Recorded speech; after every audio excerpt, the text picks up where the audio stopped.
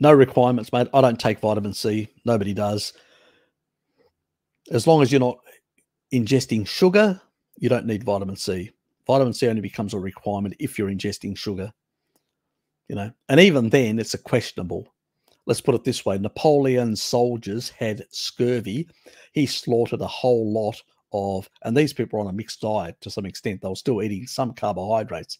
He slaughtered a whole lot of horses, fed them horse meat, and cured their scurvy. Got it? So meat's got plenty of vitamin C. Just because they don't measure it, you know, not a problem.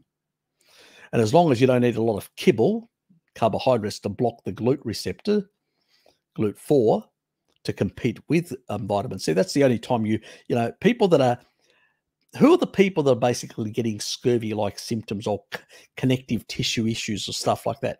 Diabetics. What are they doing? Engaging the Randall cycle and consuming excess sugar, which means that receptor sites are downregulated. That means forget about trying to absorb enough glucose that's circulating in their bloodstream. They can't get it into the cells. But what else? The same receptor site is using vitamin C, because vitamin C can be produced from glucose in certain species. So it's using the same receptor site. It's just, you know, so don't you think that would be an issue? So it doesn't matter how much you take, all you'll do is just turn into oxalate, excess amounts. Not required.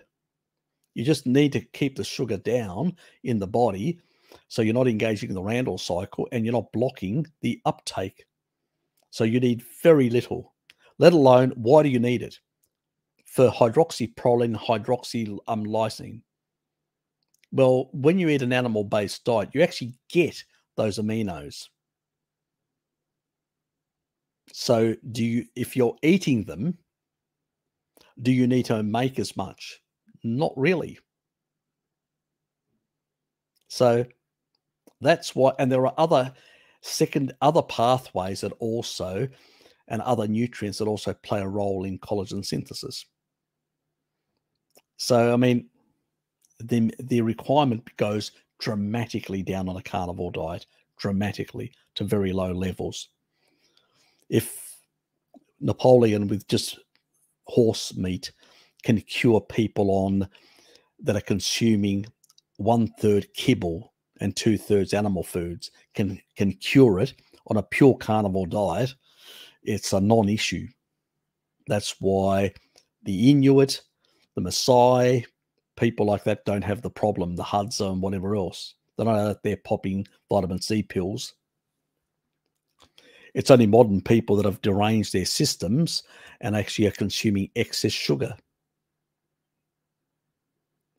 Probably the only ones, even though they're very catabolic and it's very damaging to their body long term, the only ones that probably get enough are the vegans, the fruitarians, because from the fruit.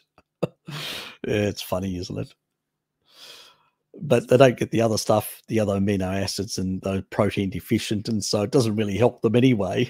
So they're getting something which they need to, you know, they're not getting enough essential amino acids, so it's useless to them anyway. Oh, it is funny. Oh, the modern population, the way they think, it never ceases to amaze me and surprise me.